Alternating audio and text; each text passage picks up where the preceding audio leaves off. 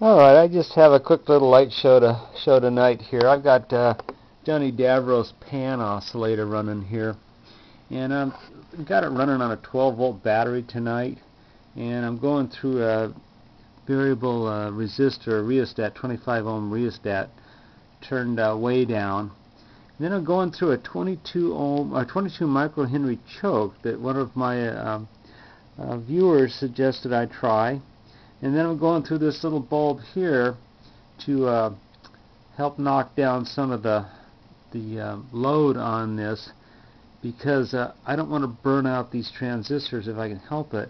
And I put a couple of them in there to try to carry the load. And this is I guess working, because I can touch these and they're not overheating, and I would think they would overheat. It probably will with time, but anyway, it is running.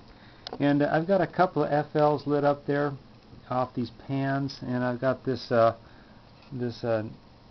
neon here, 110 volt neon running too. But this was the big news tonight. This is one of these Lights of America LEDs, and Gina's the one that turned me on to this, along with some other people working on another project.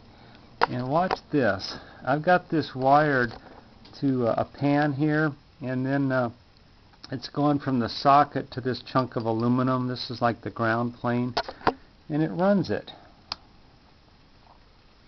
And I just thought that was amazing that I can run one of these lights, one of these standard lights. It's not modified. It's just a standard candelabra bulb, Lights of America candelabra bulb.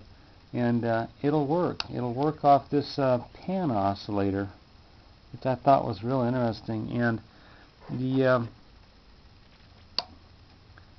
circuit in there, I guess, is such that if you have a high enough voltage, you can get these things to work on these LED low wattage bulbs. And these FLs are still working too, which I thought was real interesting, that you can run all this stuff together and not blow up your transistors if you do it right. Now I'm going to turn this on here again, and I'm going to crank the voltage up a little bit. You should be able to see this get brighter. It's kind of hard because the camera's compensating here. But maybe on the FLs you can see it. No, it's not coming out either. But as I crank up on this rheostat, everything gets a lot brighter. You can see it on that bulb right down there. By the way, this bulb's kind of neat because it adds light to the whole scenario.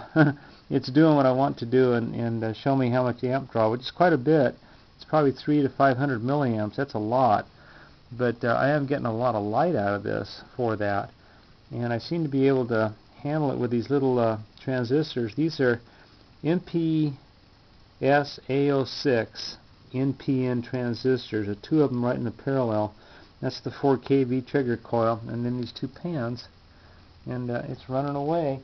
And I've still got the wireless energy thing going on here too, and this is happening all over still. So this phenomenon is still going on. Anyway, that's the light show for tonight. The LED standard off-the-shelf LED running on Jonnydavro's pan oscillator. Pretty neat stuff.